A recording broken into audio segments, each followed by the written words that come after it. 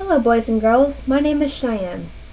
Have you ever noticed that people all over the world speak different ways? It wasn't always like that. When God created the world, everyone spoke the same way, and everyone understood each other.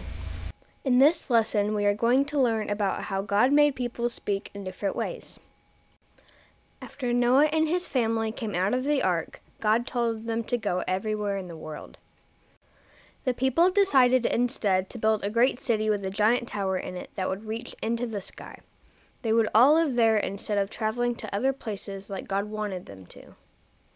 They made lots and lots of bricks and began to build the giant tower. This made God sad. He decided he would make everyone move away. The way he did this was to have the families speak different ways so no one could understand anyone else. This confused everyone, so they could not build the tower.